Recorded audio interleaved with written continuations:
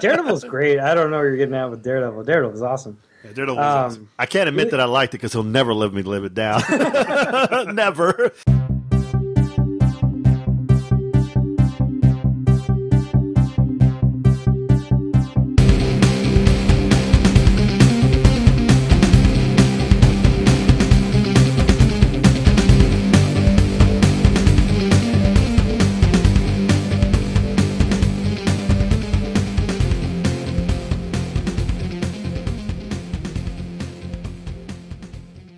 Hello and welcome to episode 74 of Comical Podcast. I'm your host, Justin Corbett, and with me is... Lord Horsticles, man.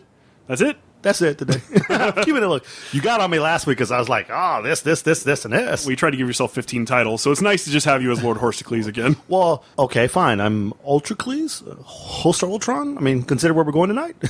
Well, you're trying. I'm trying. Captain Horsticles. We also have a very special guest today, Mr. Jacob Semahn, the writer of Goners. How are you?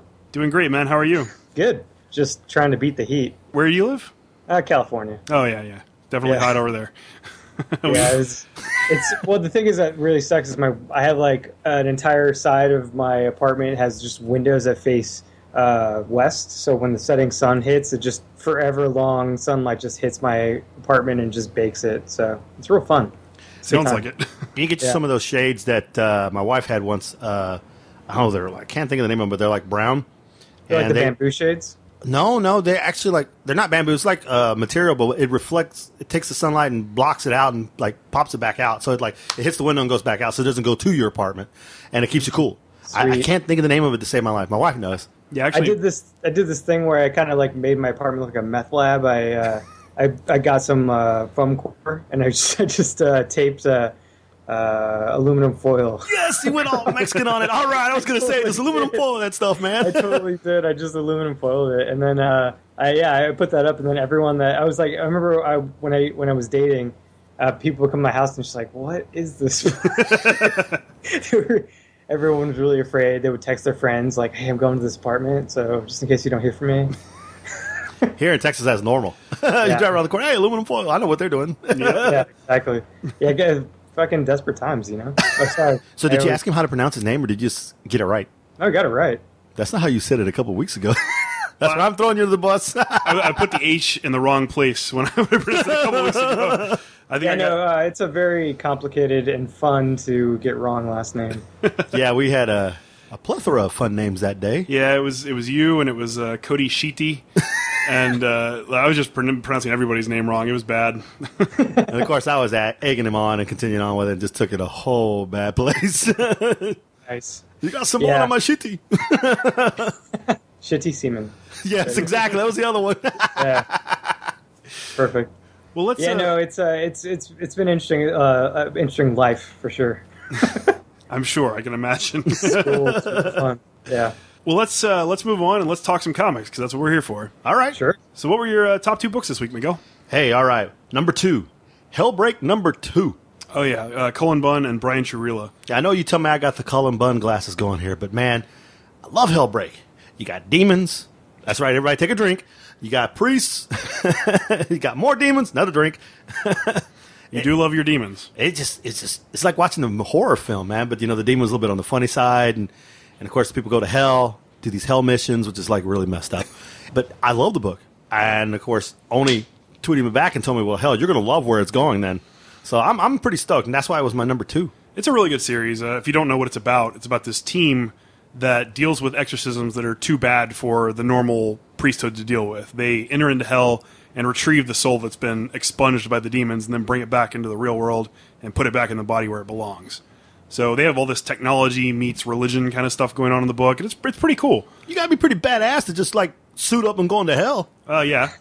And then come back. And every hell's a little bit different. Some of them are exactly what you expect, fire and brimstone, and some of them are a little psychedelic and weird. So it's a fun read. I really liked it, too. It didn't quite make my top 3, but I liked it. What was your number 2? My number 2 is actually Spread number 7. Ooh. From Justin Jordan and Liam Cobb.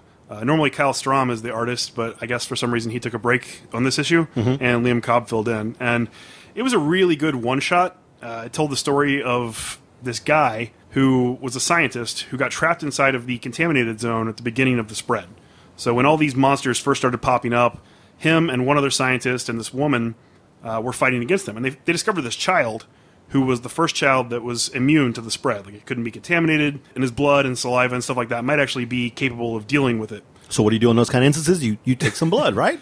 Well, no. In the main storyline, No has Hope, the baby, and he's trying to figure out how to use Hope's tears and saliva to kill the spread.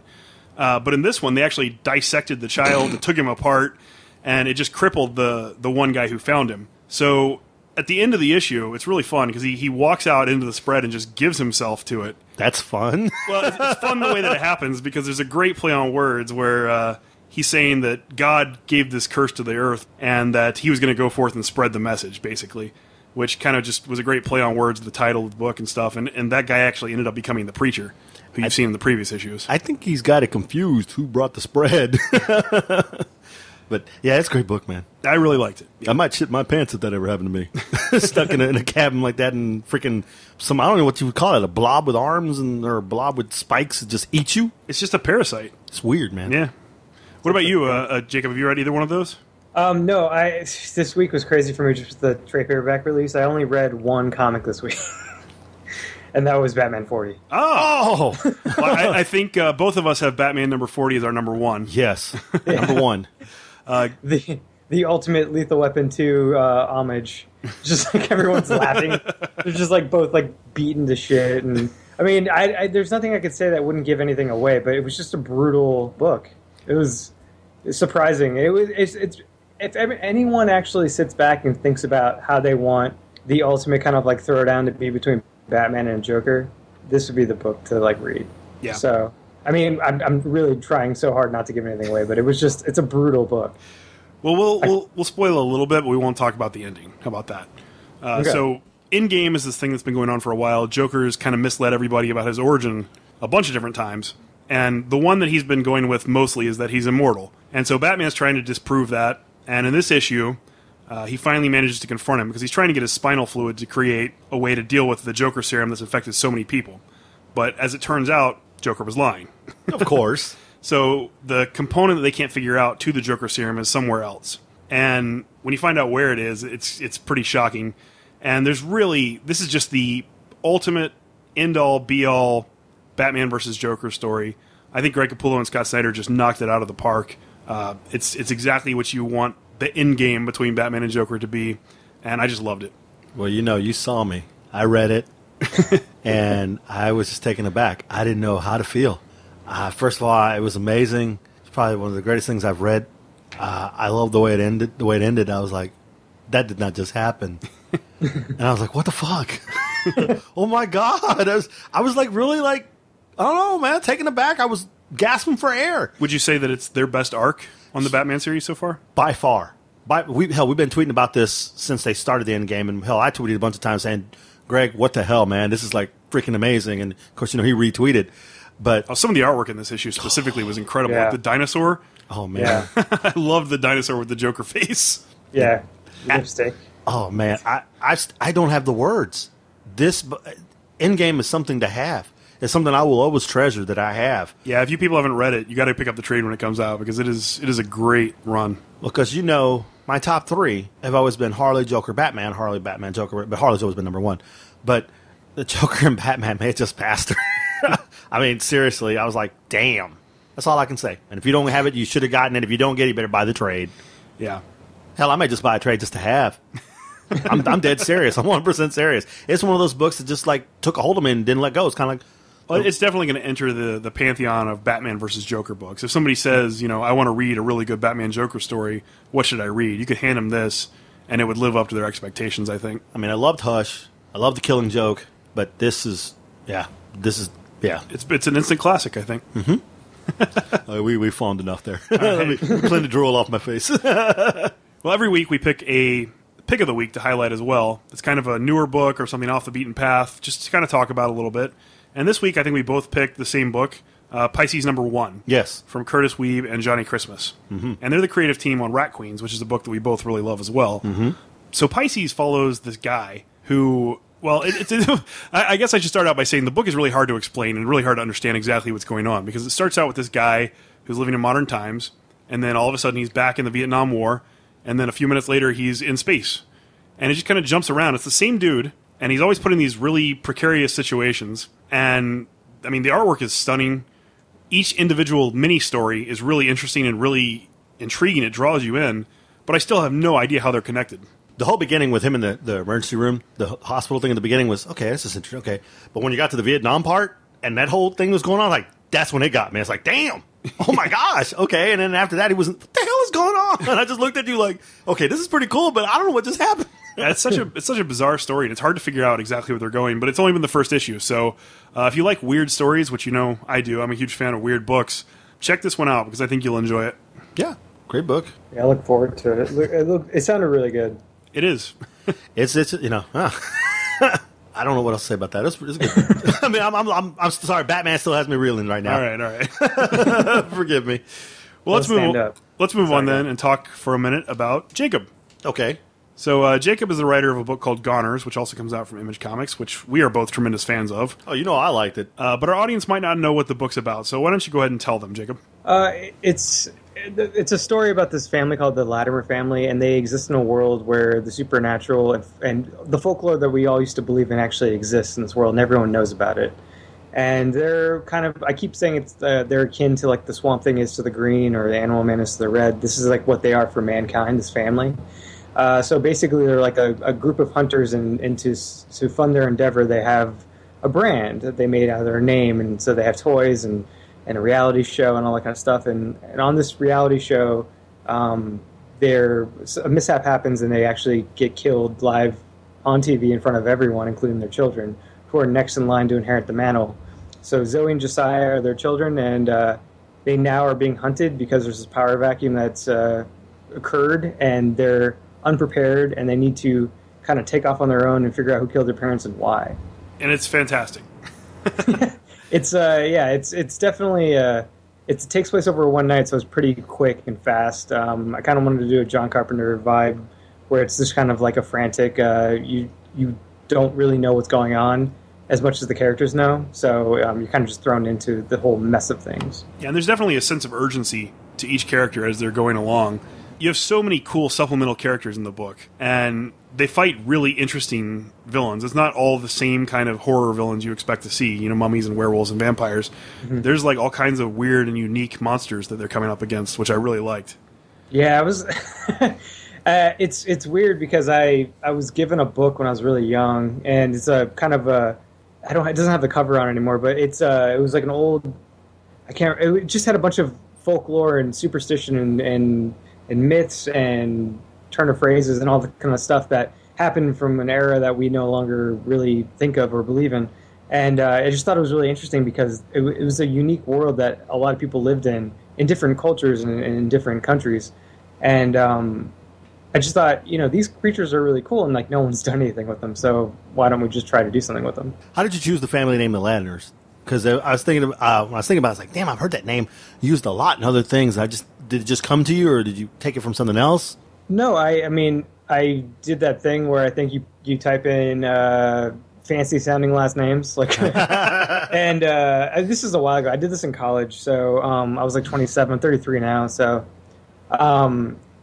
yeah. But I just looked it up, looked up last names, and I kind of found one that I haven't really heard of a lot of. And then all of a sudden, Broadchurch came out, and all of a sudden, the main family is called the Latimers, and I was like, fantastic. So, yeah, but other than that, I haven't really heard the last name.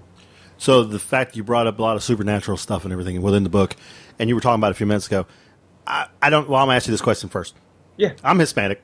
Mm-hmm. Your background is? Oh, I'm half Lebanese, half Irish. I'm just curious, because usually when people write books like this or they start talking about this stuff, they usually have some Hispanic background in there because, you know, all the witch stuff I always joke on the show about and everything else, all these stories I've heard and all these demons and chupacabras and werewolves and, you know, all this Hispanic crap you hear back in the day. So I was just curious so did you get a lot of stories from your grandmother, your parents back in the day?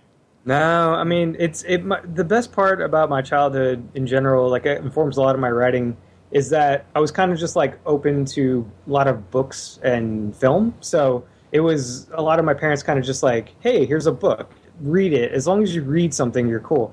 And basically, I saw Stephen King's It when I was like 7 years old, live on television. Like, it was a 2-night event. It was one of those event series. I remember that, yeah. Yeah, and I was 7 years old, or maybe 8, and it came on, and I saw it, and I was terrified, but it made me want to read the book, and the book was like, I think it's like 12 to 1,500 pages. And I read it when I was like 10 years old. I picked it up when I was 10, and I read it all the way through, and pretty much just when the Scholastic thing would come in, my mom would basically just be like, whatever you want, we'll make it work. But we weren't like super well off, but yeah, so she would just like, that was important to her, is to have me, reading and just being involved in stuff. So yeah, my mom was the same way. They very much encouraged reading, and I grew up reading tons and tons of books. I mean, I read like Lord of the Rings and a lot of high fantasy kind of stuff, but I also read a little bit of horror.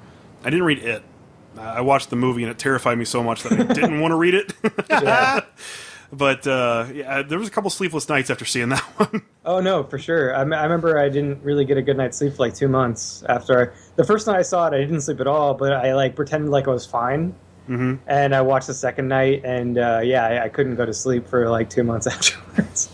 So how did you break into comics? I work in animation. I'm a writer in animation, so I write Ultimate Spider-Man and Marvel's Avengers Assemble, and a couple of international cartoons that haven't really hit over here. But I've worked with Man of Action. They're the people that created, the characters Big Hero 6, and they created Ben 10 and Yes. all that kind of stuff. And so I was one of their regular writers, and just, from working with them for a while, I got to meet a lot of people at conventions, and one of them was Eric Stevenson. So I got to have, at least a relationship enough that he would know my name. Like, if I saw him, he'd be like, oh, hey, Jake, how's it going, That's cool. So I pitched him a couple things. Some things didn't go through, but I thought that, Goners was a pretty sound concept, and Jorge has really, unique art that I don't see a lot of. So I kind of was a little bit more ready to rumble with this one. I took it to Emerald City Comic Con. I was like, okay, I got this book, and I showed it to Eric, and he looked through it. We talked, and basically he just said, you got to change the cover and you got to change the title, but the rest of it sounds great and it needs to come out for Halloween. So we just hustled our ass and just got it out. It does have a really unique style to it. I like the layouts of the covers, because they all fit really well together, and when you look at it, it's a Goner's book. Yeah, that was, yeah. I think that's so cool. I love it when creators do that and put the time and effort into the cover, because a lot of the time, you just kind of get generic, flavorless covers that are like, oh, here's a character from the book or whatever. But when they really stand out and they really are obviously part of the same series, I really enjoy that. Yeah, that was actually something that we really had a hard time with. We were struggling with... our original cover was, if you have the trade, if you open up, I think it's the second page, it's a family portrait with their faces slashed out.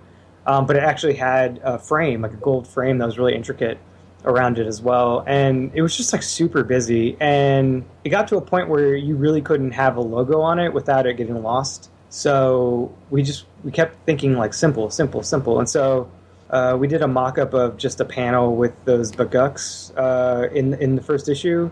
And I was like, what if this was the cover, just these guys? That would be a cool cover, I think. And Jorge was like, well, let me do my take on it. And then after we did that first cover, we both agreed that we're going to do every cover with a monster of the month. And, eventually, if the book, became a hit or whatever, we could do maybe a spin-off soft cover where it's just really good pinups of monsters, and then in the back of that you have the horror spotlights that I do. Mm-hmm. So it'd be a kind of a cool catch-all book of just unique monsters and what they do. That's that was awesome. Our plan. Yeah, it was. We had a really good time with those covers too. I liked them. I mean, I like supernatural stuff and everything else, and I'm a big sci-fi guy. And I like the way, I can't even describe, I don't know what half of the monsters look, what they were. The wolves type thing, the werewolves, the chupacabra thing, I was calling them, I forgot, what did I call them? I called them something, but I was like, holy crap. When that book issue came out and they were fighting them, I was like, okay, he sold me now. I mean, I was into it before. I said, okay, I'm all in now. I said, I'm going to read this. It was great. It was fun. It was enjoyable. It's I think it made my pick of the week a couple times. It's that was friggin' awesome. I don't care who you are. Sweet. And, yeah, we really appreciate all the word of mouth you guys have been putting out for us. That was Jorge Corona, right?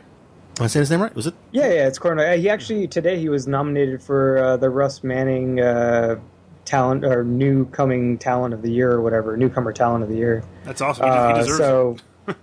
once Eisner's come around, we'll see. But yeah. So it was really interesting because it just seems like it's a good. Everything's hitting. In this past week, we got a trailer out, and then we got the trade paperback came out, and then now this news for Jorge came out. It's like it's been a pretty good week for us. That's awesome. I'm pretty happy. Yeah. It's got to be rewarding to have all that pay off. Yeah, we're really tired, but it's rewarding. Yeah, we hear that a lot. I'm surprised you read something because everybody we've talked to, they're so busy writing, so busy doing stuff, they don't ever have any time to pick anything, and they pick it up in trade, and then they got to wait for it to get there, and then there's no time to read. Yeah, I really do. I try so hard to read week to week. It's just I have a lot of things hitting at once because I also still write for animation, so I'm doing that script, and if I'm not doing that script, I'm doing a Goner's script or whatever, and it's just I'm constantly always sitting inside my house in front of my desk, and I don't really go out, and I don't have a tan anymore. I think I'm scared of the sun. Yeah, so and I have the AC on the entire time because I'm just too hot. Nothing wrong with that. Yeah, nothing wrong with that. It's like 65 in my house. Yeah. That's great. Nothing wrong until I get the bill. Yeah.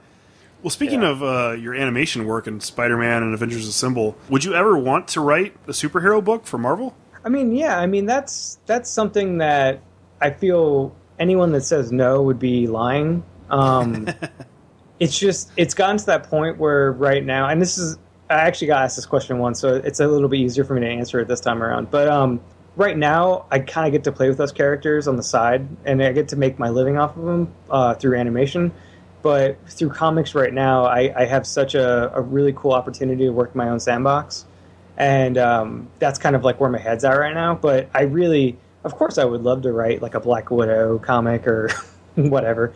I have a lot of fun with those characters in animation. I feel you could tell a little bit more adult, story, through Marvel Comics. Yeah. So that would definitely be cool for sure. So, who is your favorite superhero? Favorite superhero? Probably either the old school Sandman, Wesley Dodds Sandman, if you count him as a superhero, or Batman. Solid answers. Yeah. Yeah, Sandman Mystery Theater was fantastic. And I worked with Steve Siegel in Man of Action, so yeah, I was kind of geeking out when I was like, oh my god, you got to write that with Matt Wagner. And then I actually had dinner with the both of them one time after the first Image Expo, and I just like sat there and like listened to everything. I probably looked like such an idiot at the table. I was just like, yeah, cool, yeah. That's the coolest thing, though. I mean, we meet all these great creators, and I just love hearing all these stories from you guys, and who you've gotten to meet and what you've gotten to work on, and it's just fascinating to us. Yeah, I got a lot of flack for Rightus and Arter Love because I'm really impressed by what you guys do. And so, like Justin said, when we get to meet people, when we got to meet Greg Capullo, I was just in awe. I really I couldn't be my funny self. Craig Capullo was cracking us up. Well, he diffused the situation by saying he had diarrhea and that he needed to swallow some gum so he could plug himself up. He's got the squirts walking around the con. I'm like, oh my gosh. Plus, I told him he was kind of intimidating. I thought you were going to kick our ass when we first walked up to you. Oh, he's a buff dude. Yeah, but he's a really nice dude, though. Yeah, he's really nice. He was really funny. Yeah. So we've had a chance to meet a lot of people, and it's been great. And we love to hear the stories. We love the interaction. And I love the fact that, and I'll say this, you guys aren't dicks. Because some people out there that are just dicks, and everyone we've had the pleasure of meeting has not been that. And it's been like great. I mean, they interact with us on Facebook, on Twitter, and everything else. So it's like meeting your heroes. It's like that's what it's like for me. And so it's really cool. You should make me a list so that I only talk to those people, because I am so afraid of meeting people that I admire, because you just have those experiences where you get to work, or not work with someone, but you get to be in the field that they are now in, and you looked up to them as a kid, and you meet them, and you're kind of like, oh, you're that guy, all right, and then you kind of everything's tainted after that. So I get really kind of sketched about meeting people that I really admire. Man, off the top of our head, I'd tell you real quick, Steve Orlando is probably the funniest guy we've ever met. He's great. I love Frank that guy. Barbaria, another guy, is freaking hilarious. Joshua Williamson is a card. Alex Link. I just keep on going. Yeah, you've named everybody that I actually currently know and talk to, which is great. Omar Spahi, he's a card. Seek Donnelly. If you ever get a chance to meet Seek Donnelly over at Awesome, he's a guy that'll change your life. He's a very, very cool guy. Sweet. Yeah, that sounds good. I haven't met him. He's a true champion. He suffers from an illness, and he's a true hero in my mind for what he's doing, and he's a good guy. Very cool. Oh damn, Kel Simons too. I can't leave him out. He might kick my ass. Yeah, I hit him up on Twitter because oh man, I can't believe I can't remember the name of this. It's his new book. Rain. Rain. Yeah, Rain. There you go. One of his characters in Rain is named Seth, and that's a character. That's a bad guy in Goners. And I was like, how did you come up with that name? It's like the most random name that we both came up with, and it's just so weird how like things like are in in the atmosphere somewhere, and people just kind of grab onto both of them at the same time. Yeah, it happens. Yeah, it's really weird. Just because Seth was like, "Oh, that's unique," and I don't know anyone that's using that name. Same thing with Latimer. Like I said before, it's just so weird what happens. Yeah, we met so many cool people. Xander, Cannon. Yeah, we've had a lot of good luck. I mean, we've met a couple that were just kind of sketchy at conventions and stuff. Yeah. But I mean, it's been like 95% awesome people. So. I didn't get to talk to Fialkov because I wasn't here when that went down. But I listened to the show, and he's pretty cool guy. Yeah, he's great. It's one of those things where it's not even just comics. It's like it's entertainment in general. There's some people that are just they do their job and they do it really well, but then you have the personality side of them that you get to like kind of see behind the curtain a little bit, and you're just like, oh man, We got to the point where we actually have a writer or whatever he does now kind of pick on us when we go to cons. He literally messes with us. I'm like, come on, man. You know Joe Rubinstein? No, I don't. I mean, not personally. No. He did the original 4-issue Wolverine miniseries back in the 80s. Mm-hmm. So we met him at a con here in Houston, and he talked to us. We interviewed him. He was really kind of put off by us a little bit at first, but then he kind of came around to us. And then every con we've seen him at since, he'll follow us around the convention and like make fun of us. Nice. And that's cool. It's gotta feel pretty good though. Yeah, it's a lot of fun. Yeah, that's great. I just want to be followed around by someone just making fun of me the entire time. You need to do some cons. You need to come out some cons, then we can bring all our issues and have you sign them. I'm like a baby writer, man. I just started this thing. It's so overwhelming too. I never realized. I used to work at a comic shop when I was younger, and I never realized how much goes into making an independent comic. Don't get me wrong. I knew there was work involved. I just didn't. I guess I didn't realize how much of it was involved, and then to have a job on top of that, man, my fucking heart goes out to anyone that does this. It's like. And then it also makes me laugh because I was having a conversation with a couple of other creators from Image, and we were all just kind of commiserating over the fact that like it takes how much effort it takes to put something out, and all like the hard work and stress and everything, getting people to like look at your stuff and cover it, and then you get like some blog that you've never heard of just like fucking rip you apart, and you're just like, oh man, really? we worked so hard for months on this. Oh, don't worry about it. Yeah, it could be digested in like 10 minutes too, which is great. Don't worry about that. We got you back. We'll attack all those people. One day we'll be. No, it's totally fine. It's more of just like the culture of anything that you put out there in the world to be judged. It's just really funny how much work goes into it just to all of a sudden kind of like go back and you could read a million reviews that are great, and then you read one that's just like fucking crawls into your skin and you can't let it go, no matter how many good reviews you get. It's really funny. Yeah, so it's just the nature of the beast, though, and it's fine. It was something I definitely got over after the first issue. With cartoons, your name is never called out. It's just kind of like, oh man, this episode was like this, and this didn't work, and no one ever says who directed it and who wrote it, who voice acted it, nothing. It's just what didn't work. And then when you read your name in print of like how something didn't work, you're just kind of like, oh, it just hurts a little bit. It just hurts a little bit more. But it's been pretty rocking though. I mean, I feel like we've been really fortunate with just the word of mouth buzz that we've been kind of accumulating, and now that the trades hit, we got some really good numbers back from that. So it's been really, really cool. Well, all I can say about Goners is what's not to like. Good point. I don't know. I mean, we've been having a really good time with it. So hopefully that it comes through. That's all we really care about. It does. Just keep doing what you're doing. We'll keep buying it. We love it. For sure. Thanks, man. And whenever you want to talk about anything else, come back and we'll pimp you out there and we'll pick it up too, because we pretty much pick up anything that comes out. We read a lot of comics. But we average 30-something to 40 books. It's like 25 to 35 Oh books. man, Yeah. I miss those days. When I used to work at a comic shop, I would have like 40 to 50 books a week. I pretty much read everything that came out, and yeah, now it's like my time. I could basically kind of get maybe 1 or 2 books a week in. Yeah, That's pretty much it. Yeah, he spent $125 this week. Light week. Yeah, but you could write it off though because you have a podcast, right? That's right. So there you go. That's right. Damn it.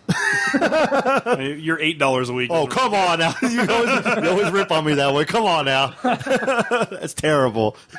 So I'm going to say this. American Idol, and So You Think You Can Dance. Yeah. Yeah, those are my. We did our research. My intro before writing. I produced on those shows. When I say produced, I mean on Idol, I produced the content for the website, and on So You Think You Can Dance, I associate produced 1 season, and that was crazy because I went on all these audition cities, and that was just a crazy ride. I've never done anything like that before at the time, and once I did it, I honestly didn't know how anyone did this for a living. It was so tiring. It was 3 months of just going from city to city and working like 13-hour days, holding a camera the entire time and just talking to people and interviewing them and catching stuff and covering dances and people. It was just so weird. It's surreal. It's so surreal. And then it gets cut down into maybe like a 30-minute tease and like a commercial break or something. It's so weird. Like the stuff you do just gets so compressed, and it's so much work goes into it, and it's maybe like 30 seconds of airtime. Well, I know we can't dance, and I sure as hell we're suspect when it comes to singing. If you listen to us singing as Merman and Beastman, you'll obviously know that we can't hold a tune. No. But has anything, I'm going to use by you saying stuff getting cut, anything in Goners that you did that y'all just took out of the book? You didn't leave? Was there any extra stuff you wanted to add to the book that you thought maybe, hell, if we go back and add these into the book, we could probably sell it out and say, hey, it's some extra footage? Kind of like a movie? Because I mean, it was that wild and that crazy, and you had such great imagination, and there's so many monsters. And I could actually see where you could have like, because there were some parts when I was reading the book, I'm like, okay, and before I even turned the page, he's going to go here, here, here, and you went this way. I was like, damn, but he could have gone this way or this way. So I'm just in my head, I'm thinking like, damn, he could have like so much material. I'm like, so I'm just curious if there was any extra stuff. Yeah, no, I actually did that on purpose. You bastard! I did a lot of things where I was like, these are going to be tropes. And it was really weird because I felt like if everyone was in on this chase, this big like onslaught of monsters like hitting, just this family all at once, I felt like there would be certain tropes that you would see over and over again of like how they would get to a certain point and to a happy ending at the end. And so I just diverted expectations every single time I could. And one of the big ones for a lot of people who literally wrote the book off after the first issue was, they were like, oh, that locket obviously is going to be a big deal. Like, it's going to save the day. And I was like, okay, no, it's not going to at all. It was just to tie people to family. That's all it really was. But for the most part, to go back to your question, the only thing that I ever cut from the book was Jorge's from Venezuela. So their perception of just sexuality is completely different from our puritanical American ideals. And so, originally the monster, she had areola on the breast and nothing was covered. And I was like, Jorge, it's not, we're so late in the game for that to be this book now. Like, you really, like, that's not, you should take that out. And surprise! He was like, what's wrong with it? I'm like, America is just really not. They're not ready for this. Yeah, they're not cool with boobs. Like, it immediately takes it out of being a kid's book. And even though there's, like, blood and, violence, it's kind of cartoonish in a way. It's almost like animated in a way. And so that's almost more innocent than seeing like nudity. Like once you go to the nudity area, people automatically go, oh, this is not for kids. Yeah. And I just didn't want that to happen because oddly enough, and it's so weird because I hear this from two different sides of the camp, but oddly enough, people that I've done a bunch of signings or podcasts and people that talk to me, they basically say, yeah, I read this to my kids. Like, I share this with my kids. It's like finally a book that I could share with my kids. And I kind of looked at them like kind of weird. I was like, really? Like, it's a little violent. But in my mind, I kept going back to my childhood, and my childhood was just like this as well. I was able to basically set my limit, and if it was something I couldn't handle, I was able to go, I can't handle that, and kind of just, move on. And if it was something that scared me or was too like messed up, my mom would sit down and talk to me about it, and just like kind of talk to me about the reality of the situation and how it's not real, and all that kind of stuff. And honestly, I feel like I've become kind of more of a kind of just imaginative individual because of that, because I think it was a lot of my brain just kind of go into all sorts of places, and early on, and I kind of grew up with that.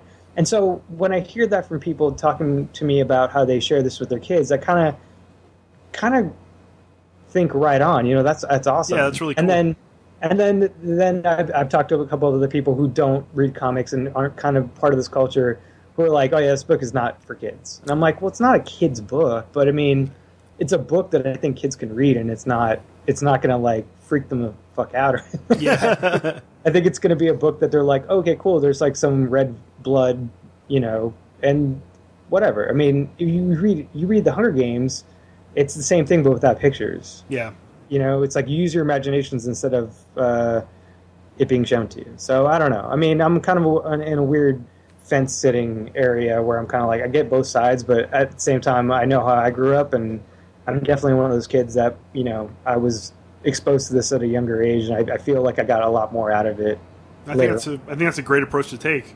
I mean, the more books the kids can read, the better, because a lot of kids these days just don't read at all. So anything that gets them reading is a good thing.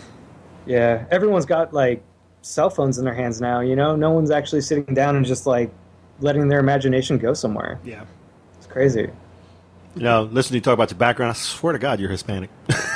I'm dubbing you an honorary Mexican. There you go. Thanks, man. I've been dubbed an honorary Asian as well, because I love like all things Asian, like everything. So like I used to work on production coordinating on some DirecTV, like Asian market DirecTV commercials, to basically show that we're getting these foreign channels for DirecTV, and we did like a bunch of them.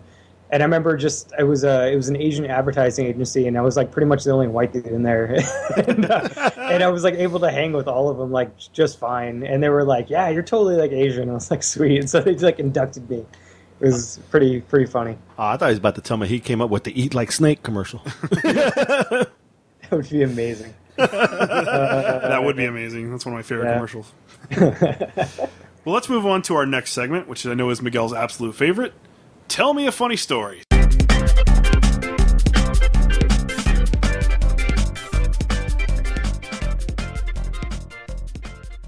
So Miguel's going to go first, and then we'll have Jacob tell one. Man, I got nothing but tragic stories. Now, I told you, we've already crossed that line. All right, here we go. I'm going to talk about bicycle accidents. Bicycle accidents? What's a bicycle? Bicycle accidents, okay. Clumsiness seems to happen to go in our family.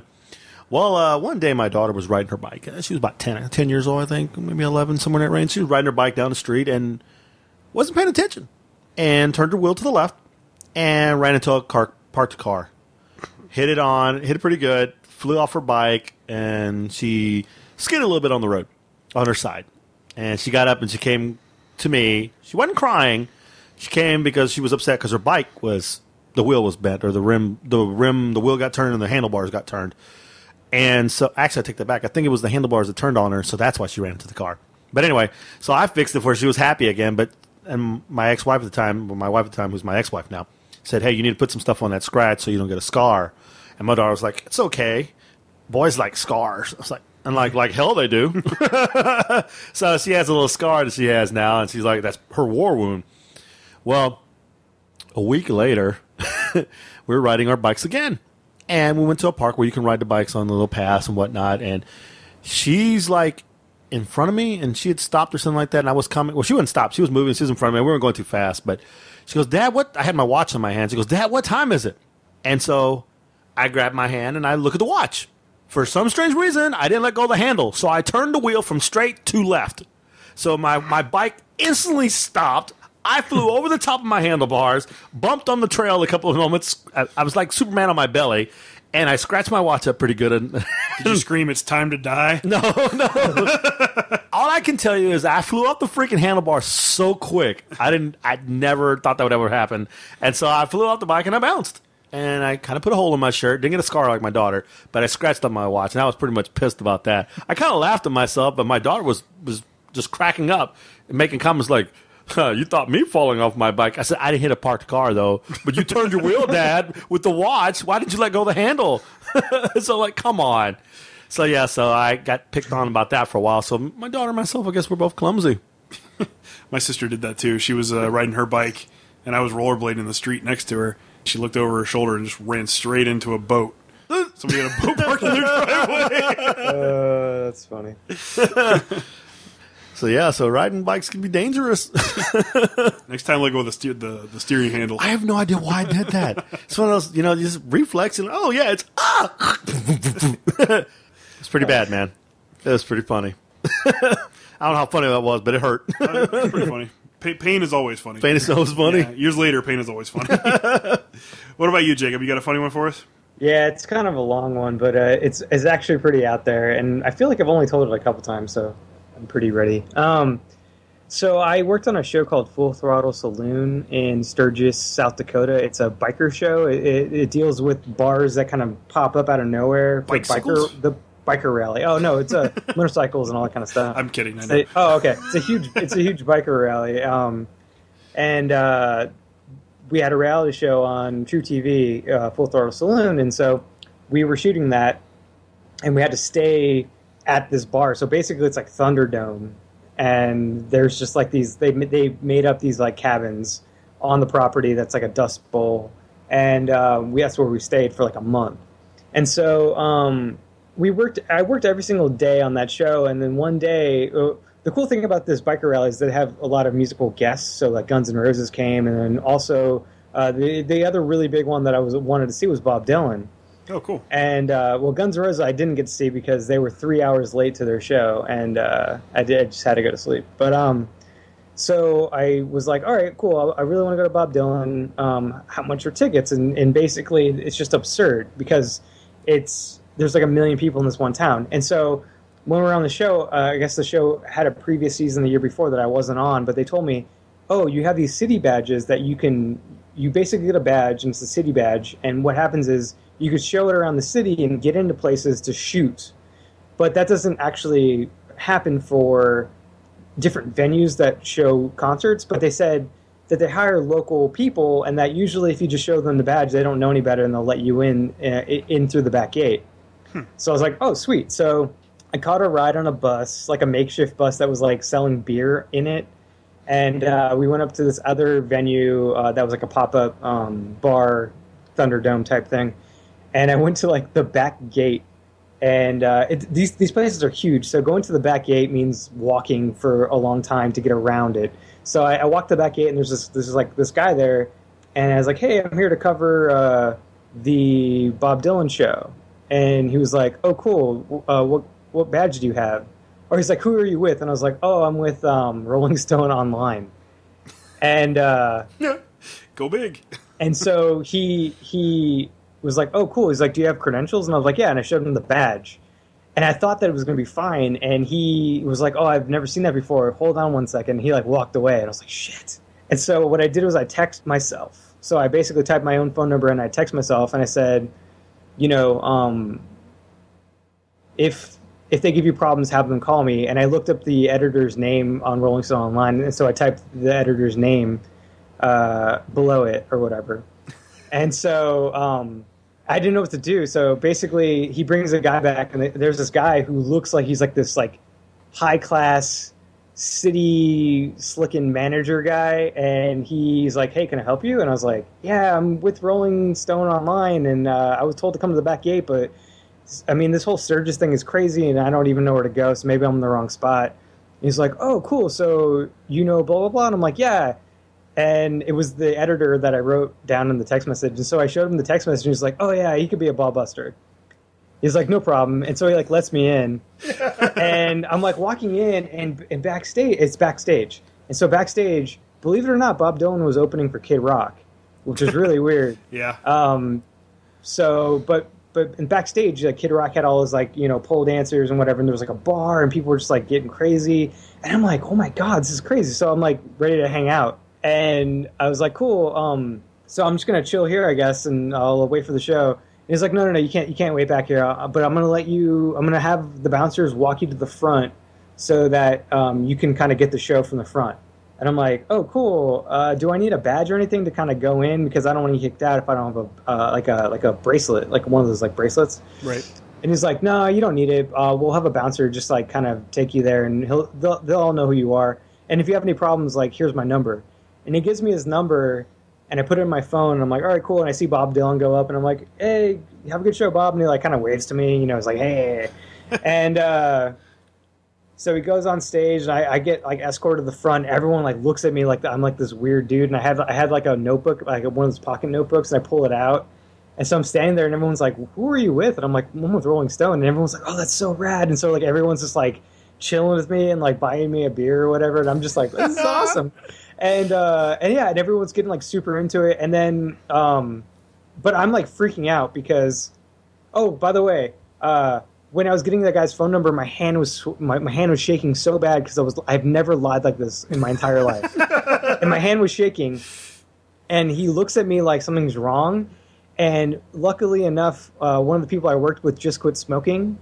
And so I went, yeah, I just quit smoking. Like, I have like a weird twitch. And he's like, oh man, he's like, that's the worst. I just quit like 5 years ago. Just keep up with it. And good luck, man. And I was like, sweet. And then the best part though is that was Bob Dylan's manager. Oh. Yeah. Oh, so man. I had Bob Dylan's manager's phone number in my phone for like ever. But so Bob Dylan comes on, and he was terrible. So that's the end of it. It was horrible because it wasn't like Bob Dylan isn't great. Like he was great.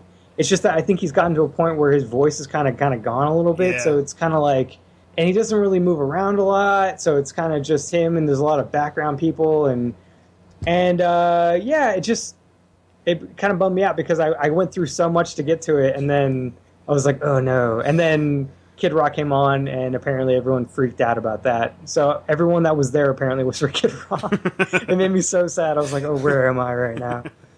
Yeah, so that was my funny story of just kind of like sneaking my way into a Bob Dylan concert. That's pretty awesome. Some good tips in there for aspiring liars. Yeah. Go big! I just quit smoking. Sorry. I just got crack rock. Dude, you have no idea how freaked out I was. I was like my back was like sweaty, like my shirt was just sticking to it. I was like so freaked out. That's awesome. It's crazy. Now I know what to do when I go see a big band I want to get in. I'm a Rolling Stone. Well, it's online. Yeah, I don't think telling you for Comical Podcast is going to get you very far. At work. All right, well, moving on, we do have a giveaway that we have to announce the winners for. Okay. So we gave away 2 4-day passes to Comicpalooza, which is the big upcoming convention here in Houston, May 22nd through the 25th. And our 2 winners are at Facing Backwards on Twitter, which is Donald Hayes, and Calvin Gravel on Facebook. So, guys, reach out to me, email comicalpodcast@gmail.com, and I'll let you guys know what you need to do to get those tickets. A lot of hoops you got to jump through. Not really. Oh. I'll give him a clap real fast. Yeah, congratulations. Let's hear it. Woo! You did things. Thanks for playing, guys. 2 people played. 2 people won. No, there was a lot of people that played, actually. So moving on to this week's news. What do you want to talk about first, Miguel? Well, let's talk movies since we're going somewhere after this. All right. Yeah, we are going to see Age of Ultron tonight. That's right. So hopefully it lives up to the hype. All right, so movies. We got the first look at Jared Leto as the Joker this week. That's what you call that? What do you think That's about what you call it? that? I guess that's what you think about it. I don't know what the hell that was. It's like, who's that woman? I mean, yeah, I didn't know what it was. Like, where are we going with this? You saw the pictures, Jacob? Yeah, so. I don't know. What the hell? I laughed at all the memes that came out. You know, Cesar Romero's Joker. Cesar Romero's Joker. Like, what the hell was that? You know? No, the best ones were Batman with all the bat symbols tattooed on him. Oh, and yeah. You know, there were so many great memes that came out of it. That's for sure. Yeah, I love the Home Alone ones were great. I thought. Hell yeah, Kevin. I don't know, man. What? Are we tainted? Are we tainted because of Heath Ledger? I mean, People say that. People say that every time there's a new person cast as a hero or villain, everybody's like, oh, it's going to be terrible, whatever. And they're always surprised. I'm not saying that Jared Leto is not going to be able to pull off Joker, but whoever's designing that look for him needs to be shot. Who is it again? Who's producing this movie? DC. Thank you. It's DC. Yeah, enough said. I'm going back on the rant on him again. What the hell, man? I don't know. You just go back and look at all the previous Jokers. None of them look like this. There's so many iterations that would be okay. And, like, if they wanted to give him tattoos, I don't think that's that weird, as long as they did it sparingly. But he didn't need the teardrop tattoo. I mean, that was a bit much, don't you think? He's from the I think hood. it's a J. I think it's literally a J. He's from the hood, man. Yeah. Representing. I don't see it. Hopefully that's not the final version. That was just It's kind of akin to Colin Farrell going, bullseye, and just like pointing to his forehead. That always fucking drove me insane. And now I'm kind of like feeling the same way. I'm like, I'm really funny. See the tattoos on my arm. Ha ha ha ha. Like, I don't get it. Whatever. We're going to see this. And, I know we'll see it. Yeah. And then you'll find out how pissed I am when it's done, or if I'm okay with it. Well, here's the deal: is that the only way that these things are going to stop is if people stop watching it. Like the more that people make money, the more that they make money, they don't care. Like we've all, I think, learned at this point that they don't care necessarily about pleasing fans as long as they make the money, because I feel like fans are like they're the people that keep coming back. Like they keep coming back. Like no matter what. Like I feel like Fantastic Four will still make money. I mean, will. I don't know if it's going to be bad or not. Actually, I thought it was going to be so much worse than the trailers led on to be. So, us too. I mean, just from all the previous hate on it and all the previous like leaks or whatever, I actually thought I was like, oh, this is not going to be that great. But no matter what, it's still going to make a lot of money, and that's kind of it. It's like one of those things that the only thing that people really understand is the bottom line. And if they keep making money, it's not going to matter whether we hate it or not. Yeah, that's true. And so that's why remakes keep coming out, and that's why it kind of drives me insane. Furious 8. Enough said. Yeah, That's the bunny. Well, speaking of money machines, Turtles 2. Yes. They cast 2 characters. Okay. Who? Tyler Perry has been cast as Baxter Stockman. Dude, I'm taking my headphones. I'm getting the hell out of here now. You done? What the hell? Really?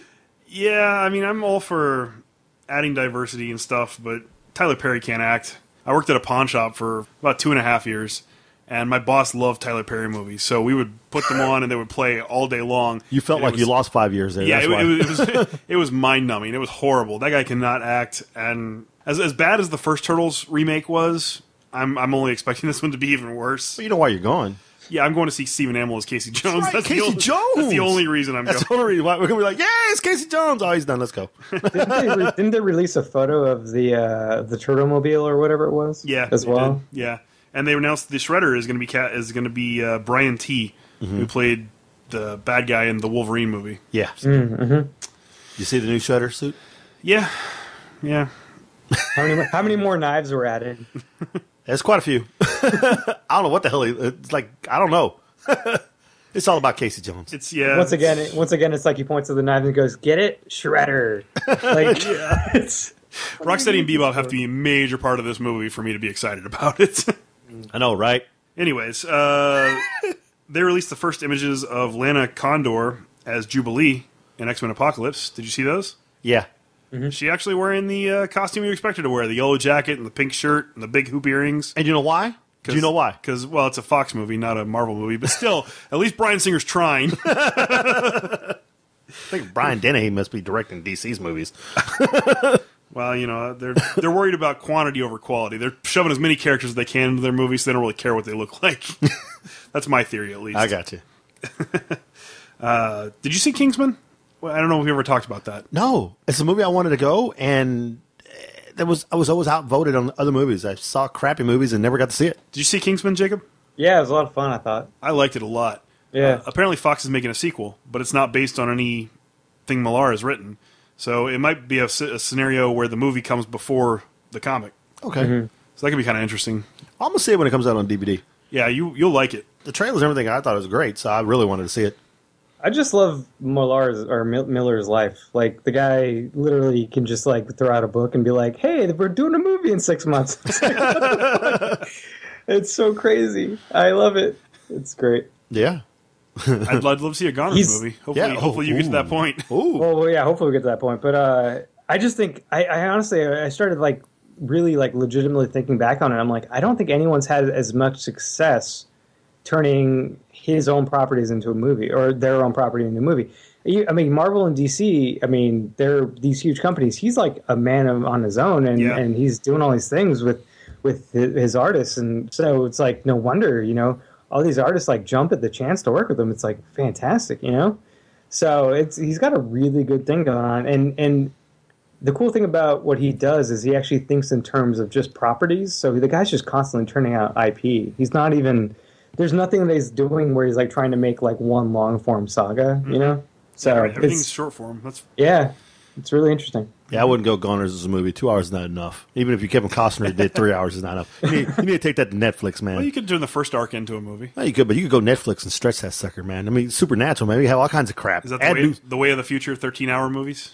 Yeah, Dude, no, just Netflix it, man. You have no idea. Like just thinking about anything Goners, it would definitely be. I would love to just like expand more on character. This was in comic form. It's really good to kind of have the reader thrown into the situation like blindly and kind of like test your emotions on just the pure visceral level of having to figure out what the hell is going on along with these kids. But you can't do that in like a movie or television show. So you would actually have to like expand the universe a little bit more. And like I'm really looking forward to doing that in comic book form. So I can't imagine what that would be like in a Netflix 13-hour series that would be read. Hopefully one day we get to find out. Sweet. There you go. I hope so. That'd be great. Well, the very last piece of movie news is that Ben Affleck has been spotted on the set of Suicide Squad. Batman? So not only are there going to be X-teen thousand villains, Batman's going to be in the movie too. Because someone has to kick their ass. Well, it's going to be following the team of villains as if they were the heroes. I mean, you know the Suicide Squad storyline. Yeah. So Batman's going to have a cameo at least. Well, he's going to be there preaching, you know. Yeah, I'm not sure what capacity he will be in there, but he will be in there somehow, probably. But he's going to ask them if they bleed. Maybe so. And I got a Band-Aid for you. So what do you want to do next? Comics or TV? I want some TV. All right, well, there's only one thing for TV, so it's going to be real short. Okay. Ryan Phillippe is the guy that cheated on Reese Witherspoon. Okay, I'm with you. He's in talks with Marvel and Netflix about possibly doing a show with them. So there's a good chance he might end up being our Danny Rand or our Moon Knight or something like that. That guy's a wuss. He can't be Moon Knight. You see him as Iron Fist. Dude, not even that, dude. He's not. You look at that guy, and my kid out there could kick his ass. No. And I'm not a big Iron Fist guy. You know this. I personally think he's a waste of space. But anyway, I know Kung Fu. Whatever. Iron Fist is great. What are you talking about? Oh, don't get me started. You felt the same way about Daredevil, then you watch the show and you're like, oh man, I love Daredevil now. Oh, I never specifically said I love Daredevil. I said it's okay. It's a pretty decent show. Good fight scenes. The Kingpin was the man and whatnot. He's so weird, Jacob. Like he his favorite characters are like street level characters, but then when I talk about Daredevil or Iron Fist or Shang-Chi or any of the Marvel street level characters, he's like, no, they're terrible. Daredevil's great. I don't know what you're getting at with Daredevil. Daredevil's awesome. Yeah, Daredevil is awesome. I can't admit that I liked it because he'll never let me live it down. Never. Iron Fist could be cool. I just, I really wish they would go with someone that did both martial arts and could act instead of worrying about having a blonde-haired white guy. Ray Park would be a great Iron Fist. Yeah. Yeah. Lord Maul. All right. See, that's what I'm talking about. Hell, he could be Moon Knight, just ripping people up. Moon Knight has to be a badass. Don't give me some pretty boy out there. Well, that may be a while before we see Moon Knight. So most likely he's in the first wave of TV series they're talking about. So I guess we'll find out. Is he coming for sure, or are you just speculating? Well, he's been in talks with them, so they're trying to recruit him for some role. Okay. And he's a big name, so I'm assuming it's a big role. Yeah. Yeah, we were thinking down the road they might do Punisher or Moon Knight. Well, they've already said they're talking about doing Punisher. Oh. There's only one Punisher. Yeah, I don't think it'll be Thomas Jane. Damn it. I just don't. Damn it. Be great, but I don't think it'll happen. Oh, it wasn't Dolph Lundgren?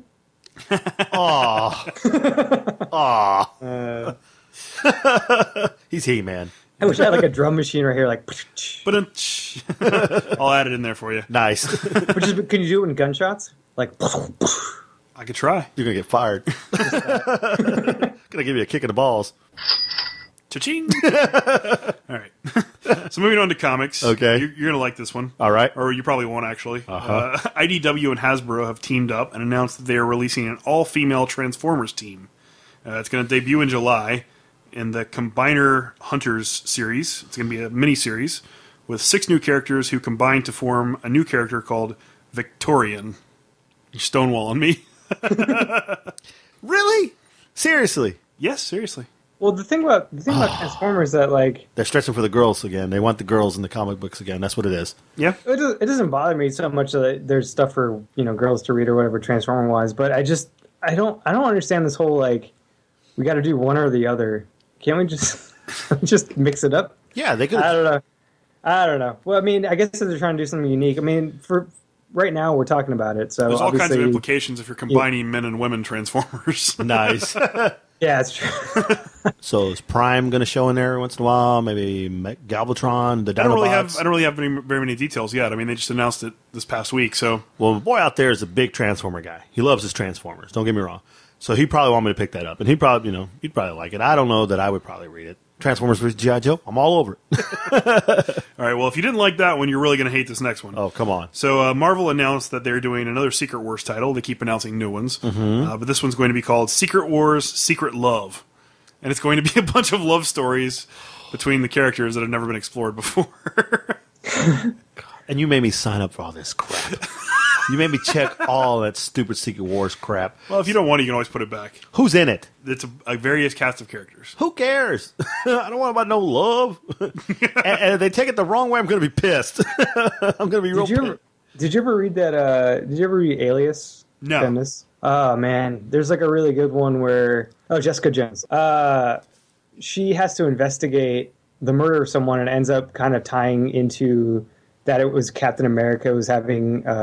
like a on the side kind of girl, the death was that girl, and so it kind of tied into maybe his Captain America murder. I never saw a story handled in a fashion where it was like, oh no, it's an actual like it's actually kind of like a weird romance story, but at the same time they have like a murder mystery inside. It was actually really interesting. So I mean, you could do cool stuff, but it just. I feel like when people write down vague, log lines, it could sound really boring.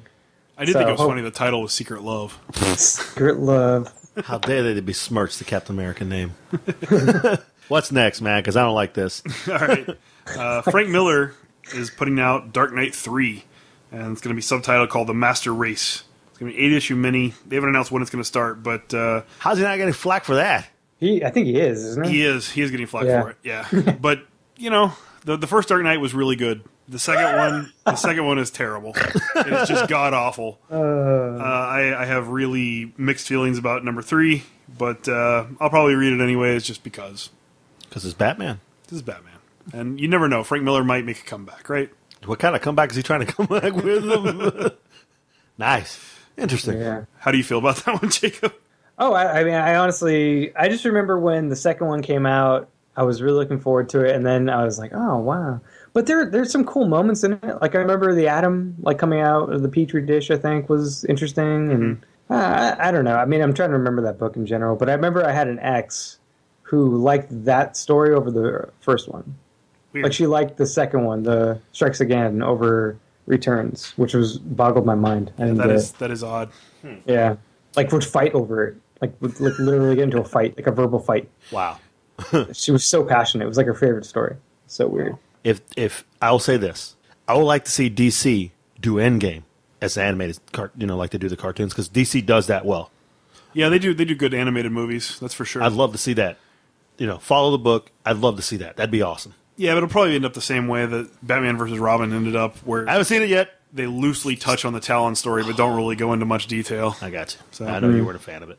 Yeah. All right, sorry to interrupt. I just wanted to throw that out. That's okay. I would love to write one of those movies. Like, it seems like a rated R movie that you can do anything with, and like no one's gonna give you shit for it. It's interesting. It's so weird. It's just made for fans. It's not even made for mainstream audiences. So, like, for that reason, they let you do whatever you want. Well, not whatever you want, but they make it pretty much a rated R movie.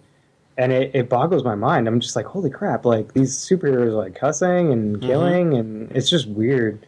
But yeah, I think that would be like a really interesting project to jump onto, one of those. For sure. All right, so the last two things. IDW is putting out an Andre the Giant original graphic novel that covers his entire life. It's like his life story in comic book form. Oh, I thought that was kind of cool. I know you're a big fan of Andre, so... big fan of wrestling, period, back in the day. Yeah, it's supposed to come out in September. So. I'm definitely going to pick that up. Andre the Giant was a unique character. Yeah. It was good, decent. He was a decent wrestler. He was huge. He was, he fought Hogan and all those guys and Big John Studd. But, of course, he was in The Princess Bride. That's where I know him from. I was never a huge wrestling guy. So. Yeah, that's pretty... My younger boy out there, a big wrestling guy, and so he kind of likes that stuff. So, yeah, I'd probably pick up two of those. That's pretty neat. Worth mentioning, at least. Yeah. And then the last bit of comic book news is that Free Comic Book Day is this Saturday, May 2nd. Yes, my kids know. They're the ones that told me about it. What does that tell you? So make sure you go out there and get your free comics. I know for sure that the DC book they're releasing is Divergence, and it's going to show you who is the new Batman now that Endgame is over. Oh. The guy in the robotic Batman bunny suit. Chappie. I am Chappie. Nice. I know who it is. It's been spoiled online, but I'm not going to spoil it for our listeners. If you really want to know, you can find it on the internet, I'm sure. Huh. I'll tell you later. Don't. He already told me. It's Chappie. Instead of saying goodbye, just say the name. It's freaking it's Wolverine guy. And that's it for the news this week. So I want to remind everybody, you can find us in a few different places now. We're on nerdbong.com. We're on wickedradionetwork.com. We're on Beyond the Dawn Radio. And we are on every Saturday night at 8 p.m. Central Time on yourcityradio.com. You can also find us on iTunes and Stitcher. And if you find us on one of those, please leave us a 5-star review. Follow us on Facebook at facebook.com/comicalpodcast. If you want to follow us on Twitter, I'm at Comical Podcast. I'm at Comical Podcast, too. If you'd like to follow Jacob, you can find him on Twitter as... Saxon Jacob, so it's SAXONJACOB.